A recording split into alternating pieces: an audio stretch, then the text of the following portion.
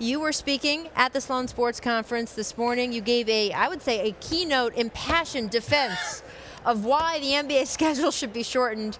And I just explain. All right. I mean, look, the NBA is doing fine now, and we're junkies. We're going to watch on a Monday and a Wednesday night. We're going to go to any game we can go to. But I think, Kevin, everyone's going to watch Wednesday, Friday, and Saturday, absolutely. and Sunday afternoons and please too. Tune in on every ESPN doubleheader and showcase game.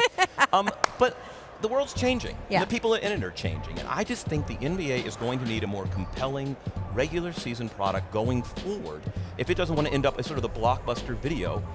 Athletics. No, listen, it is doing fine, but Paul can attest to this. Like, the regular season, kind of dull. Players kind of phone it in, especially this time of the season. After he's done, I have a few suggestions. Okay, all right. Look, we've spent a lot of time talking about disgruntled superstars, But I do think in terms of just getting the product to be more saturated, you're never going to get playoff basketball. You want to make each game more important. I want to make it more meaningful. I want games in which players are healthy. I agree. Games in which players are rested, in which they're motivated, where the matchups seem a little special, where maybe teams only do see each other 2 or 3 times a season, where there's a better sense of playoff feel to the regular season product. I mean, I completely agree, and this is something I talk to about people. I think it should be shorter for the simple fact that you probably take away a lot of resting guys that don't really need rest, and then there's more urgency on the regular season, a sprint to the finish line.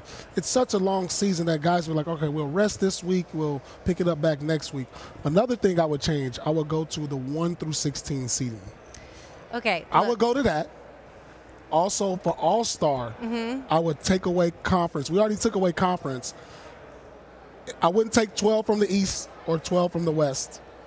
I'll take the 24 best. So, Paul, you have hit on 3 things in a row that are very big. But I think they all go hand in hand. I agree with you, and they're big causes among NBA people, NBA conversations. I would like to live in the fairyland that you guys both live in, because guess what? A shortened schedule, I understand maybe you could make ticket prices higher to kind of make up for less games, but you can't make up the TV revenue. You are not going to have ownership. You don't have to change. Our revenue doesn't change. The global contract does not change. The local yes, TV revenue would be an issue. You are not going to have Eastern Conference owners at this point, and maybe in the future Western Conference owners, who would let you seed 1 through 16, because then you have less Eastern Conference teams in the playoffs. You are not going to have less All-Stars from the Eastern Conference. Over the years. It will vary, but you would need guys to vote for it now, owners to vote against their own interest now. I've talked to owners who say 70 games is right. I mean, there's an actual NBA owner. But by the way, you'll have that team. If it's 1 through 16, if it's 1 through 16, you'll have that team that's on the cusp of a playoffs, maybe get a lottery pick in the Eastern Conference, and the rebuild will be a lot faster. I believe there's a reason we are not close to this.